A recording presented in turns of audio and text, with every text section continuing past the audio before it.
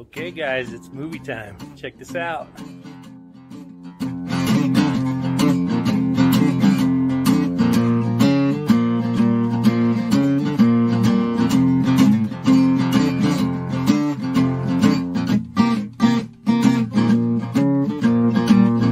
Okay, welcome to ManKitchenRecipes. So movie night. We're gonna make us up some popcorn on here. So we got some butter in our cup so it'll start melting. Add a couple of tablespoons of oil. I used olive oil.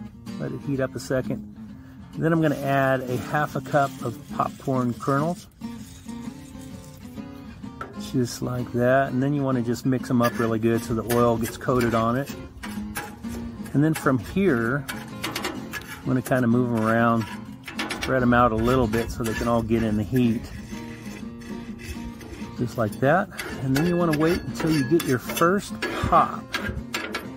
This whole thing takes, I don't know, 10 to 15 minutes. Spread them out really nice and even.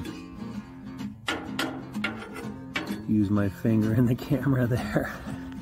I know I'm not the first to make this, but it is pretty cool. Get your butter melted.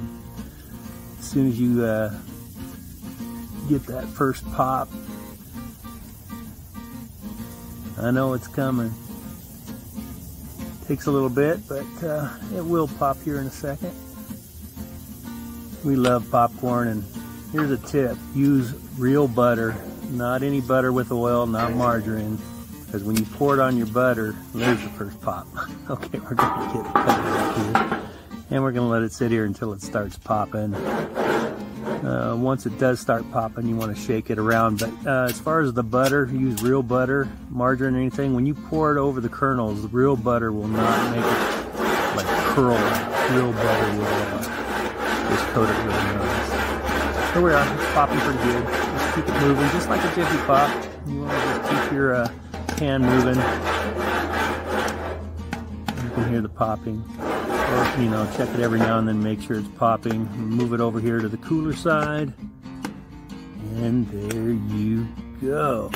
Man, love the popcorn on the Blackstone. Just wanted to show you that. It is movie night. Thanks for watching. Okay, there you go. Popcorn on the Blackstone. Easy as can be. Not the first one to do it, but I tell you what, you can put anything on it. We prefer just butter and salt. Anyway, thanks for watching. See you on the next video.